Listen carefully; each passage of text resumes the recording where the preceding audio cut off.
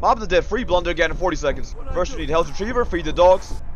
The rest is easy. There's going to be 5 blue skulls around the mount. The first one's going to be on the roof. The second one's going to be on the dock. Third one is also on the docks, but it's going to be on this lamppost by Juggernaut. Woo. Next is sitting on this toilet in a cell by Spawn. Last blue skull is on this telephone pole outside this window by the warden's office. There you go. Free Blundergat in your hands. Let's go! It's worth noting, if you want 2 Blundergats in your game, you should try to get one from the box. And if you're on solo, you should get an acidgat before you get the second one. Have a great day.